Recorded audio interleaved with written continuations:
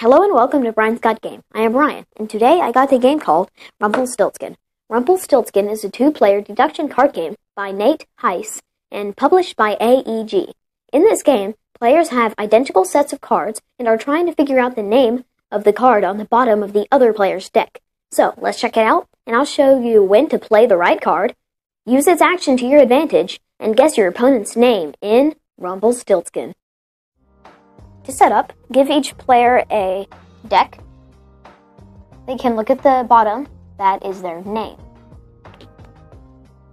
They then draw 5. Their decks are their personal decks that only they draw from and have all of the names and all of the cards. The player who makes the funniest face goes first. Then, the beginning player looks at their hand, chooses one, and plays it. Most cards have the word guess in it.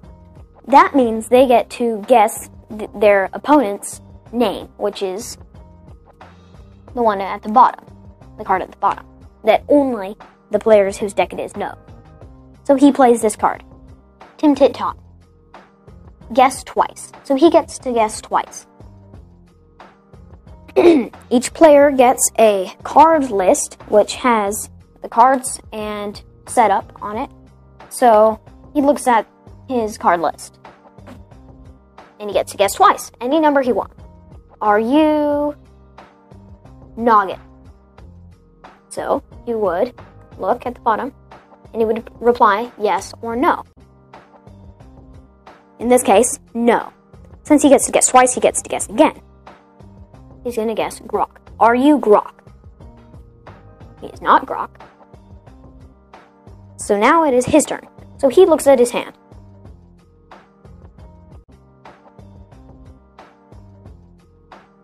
Here's this card. He gets to guess. So he's going to play this. Luck sack. Guess. And then look at the top card of his deck.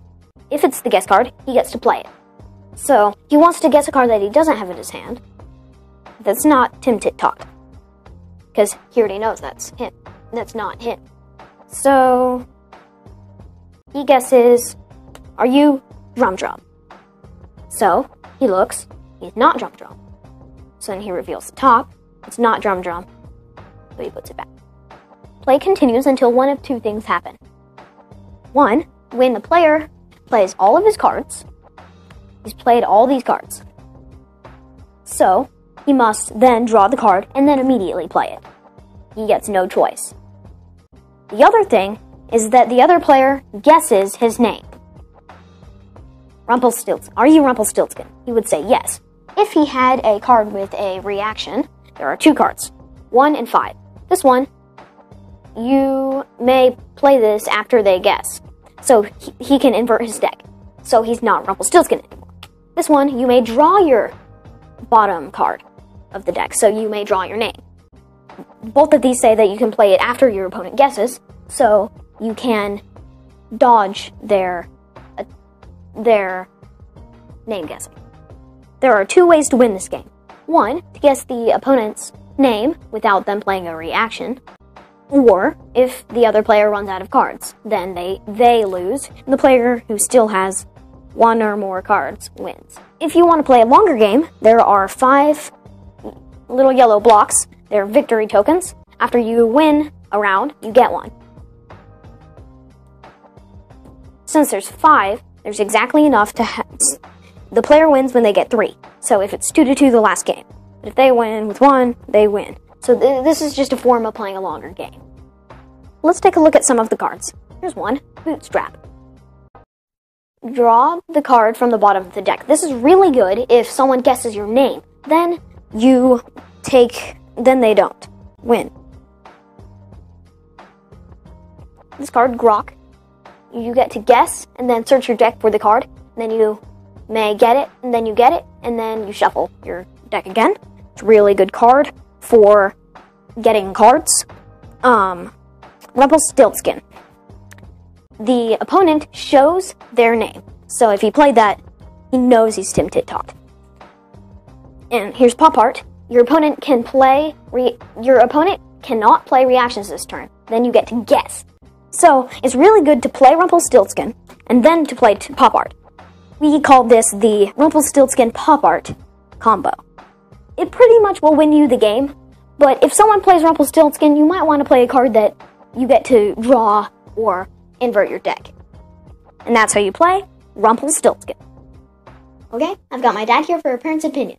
So Dad, what do you think of Rumpelstiltskin? I thought Rumpelstiltskin was really fun. It's kind of a puzzle between two players. Can I figure out who you are before you figure out who I am? It's just a very nice, quick exercise in logic and deduction. So I really had fun with Rumpelstiltskin. The components are really nice. The cards have a finish. The box is very strong, very durable. It also has a really good texture. I like the texture. Yeah, this is a brand new product from AEG that came out this year. We played it at Gen Con. And right, it's just the cards, but the cards are really well done and nice box. That's similar to all of their small box games that have been coming out recently. And then they got the little cubes, kind of like in Love Letter, you got those little wooden cubes for victory points. So all in all, I think the components were really well done. The artwork is wonderful. I love the artwork. There's different artwork on every single card. Yeah, it's kind of got a neat little, theme there with, Rumpelstiltskin and all of the other little guys, and it's kind of light and fun.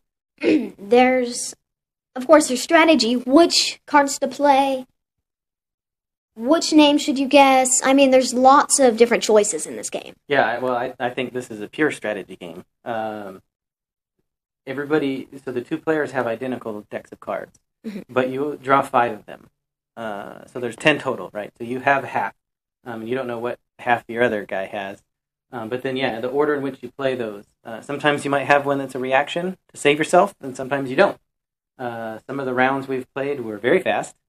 And some of them were just the longest. Were not. So, yeah, it just depends. And I think that's why you definitely want to play with the victory point cubes and have a longer game and go best 2 out of 3. Because probability is it's very... 3 out of 5. Oh, 3 out of 5. Okay, right. But that way, at least you can recover from somebody having a really good lucky guess on your very first try. Yeah, and then also the vicious Rumpelstiltskin Pop Art combo. Yes, which I got you with the last time that we played. Yeah. So you figure out who you are, and then you guess. And they can't react. You can't react to it. So if you happen to get those 2 cards in your hand, you're very likely to win, unless your opponent knows about it and they get rid of and they draw their card right after the Rumpelstiltskin. So you have to invert or change your guy somehow. Yep. It's pretty easy for kids. Of course, it's for the older ones because of the strategy. Yeah, and the reading. There's reading involved in this one. Yeah. And because of the strategy, right, in the logic, I don't think I would play with this one with kids that are younger than 10. And so, for that reason, I wouldn't say that it's a family game. But it is something you could play with your teenagers, or 10 and older. Overall, the Rumpelstiltskin is a wonderful game. We really like it. Yeah, it really reminded me of Love Letter. We have played Love Letter in the past, and we really like it, but it's one of those games that doesn't play well with 2. And this just felt like the AEG sat back and said, okay, we did really well with Love Letter. How could we make a 2-player game that's like Love Letter? Because this is basically what it is. It's guessing back and forth, trying to figure out who that guy is. But it plays better with 2 players. It's only 2 players. But it plays better 2 players than Love Letter. Right. So if you're a fan of Love Letter, I would definitely check this one out. Especially if you're into 2-player games. We tend to play a lot of 2-player games. So this one I think is gonna earn its way onto our shelf, and it's gonna stay there for a long time. Thanks for watching Brian Scott Game. Like us on our Facebook page. Send us a tweet at Brian Scott Game. Please subscribe to our YouTube channel. I'm Brian. This is my dad. See you next time.